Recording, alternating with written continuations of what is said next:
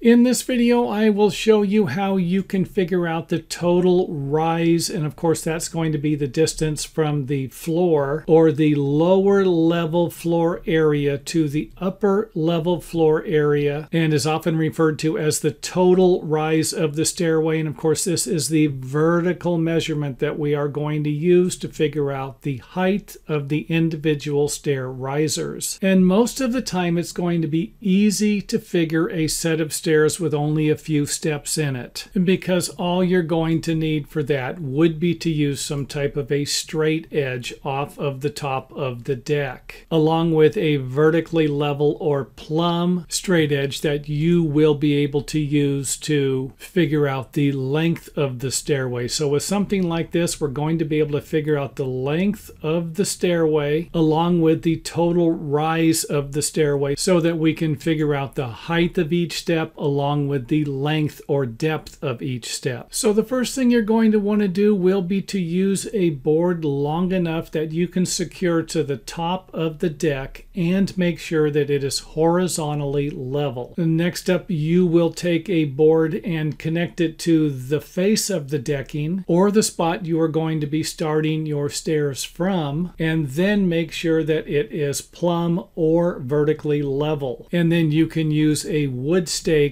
or something to firmly secure it to the ground so that it is not going to be moving. Then you will need to locate a stake somewhere near the front of your straight edge. And of course this does not need to be perfect, because after you figure out how many steps you're going to need, you will be able to locate it directly in front of the first step. So in other words, don't worry about locating the stake perfectly, because you'll be able to relocate it or add another stake later. So for example, if I have no idea where the stake is going to be located, I'm simply going to measure the distance for the total rise of the stairway. And again, this doesn't need to be close. You're going to be able to tidy everything up after you figure out how many steps you're going to need, so you can locate this stake directly in front of the first step and directly underneath your straight edge. And to give you an idea of what I'm talking about, you're simply going to have something like this set up to where you can use a number that's going to be close enough right now to provide you with how many treads you're going to need. And if you need more information on how to figure out the tread depth and the amount of treads along with the individual risers you're going to need for a set of stairs like this, then I would highly recommend checking out some of our books or more videos on the website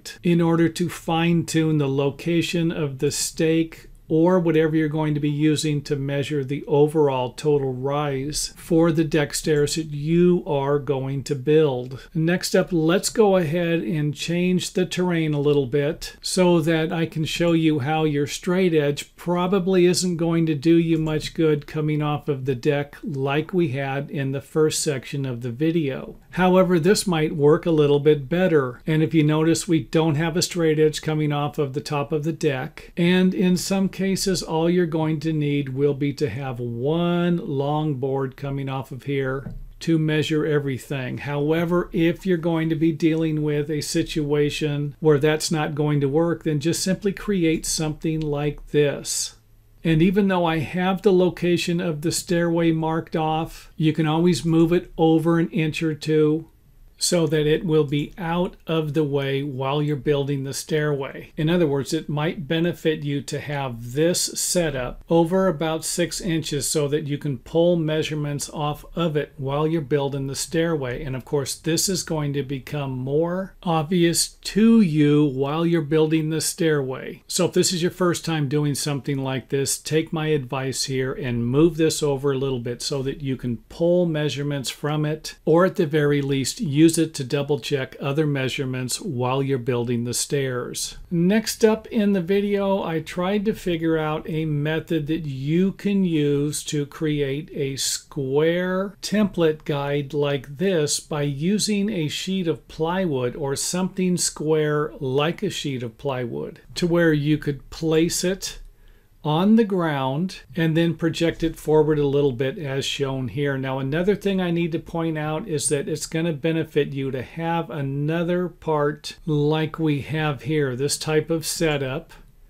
so that we can use it along with this here to position the plywood. And you might even need to have something like this on each side. So again, what we're doing here is trying to create a template we can pull measurements off of so that our stairway is going to be square off of the deck. And you can see here where I have a couple of measurements lining up with the edge of the guide boards here that can be used to square up either this side or a template on the other side so that our stairs will be square coming off of the deck. So basically you would position this board, this one, and this one, and then use a string to position this one here. And again, if you're off an inch or two, it's probably not going to be that big of a deal. And I believe I do have another video on how to use a string, and I will put a link here in the video so you can go check that out. So not too difficult. Once we have all of our boards positioned plumb and level, we can simply measure from the ground to the top, from the front to the front, and simply work our way up to figure out the total rise and run for this stairway. And again, these boards don't need to be located perfect in this direction from kind of right to left in the video, because if this board's off 5 or 6 inches, you can simply grab a level or a straight edge and then measure from here over, and then remeasure this distance to fit into your stair building project. So again, if I needed to make the stairway 9 inches longer to the back of the stringer that's going to sit on top of the concrete slab, then I could simply do it like this and everything should work out okay. And hopefully by now this makes sense and doesn't leave you more confused than when you started watching the video. So not too difficult to figure out the total rise. We're going to start from the measurement that we come up with here, and then just simply add